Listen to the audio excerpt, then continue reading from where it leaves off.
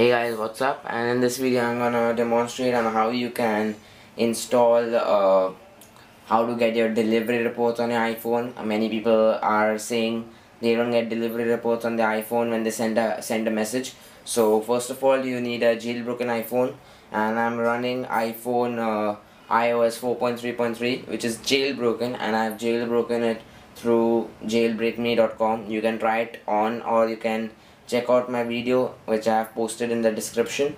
Okay, now after jailbreaking you need to go to Cydia, and in Cydia let it get load, let it just load up, and after it loads up you need to go to manage. In manage you need to go to sources. In sources you need to click on edit, and you need to add this source, that's iPhone delivery.adwinix/fr/cydia. I'll just zoom on it, just give me a second. I think you might be able to see the link now. It's iPhone delivery.adwinix/fr/cydia.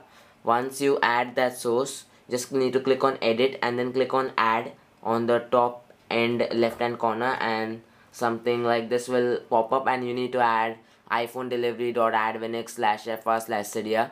And after you have done that, you just need to go to search in the bottom, and you need to search for this package that says just give me a second.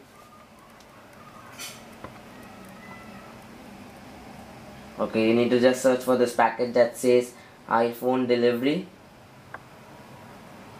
and then click on it, and then click on install. I have already installed it, so I don't need to install it again. That's why you just install it, and once you have installed it, just need to go back to your home screen, and in your home screen you need to go to settings.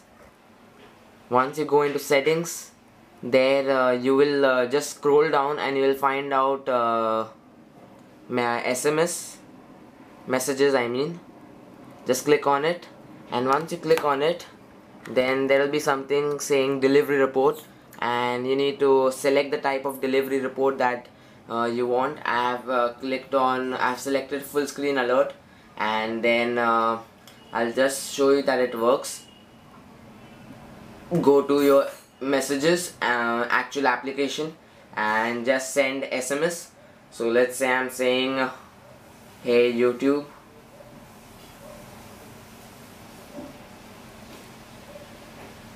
okay, I'm sending the message. After you send the message will become a bit light, and there you see that's the full screen alert. It says that the message was delivered and all the technical details, that's the date and all that stuff.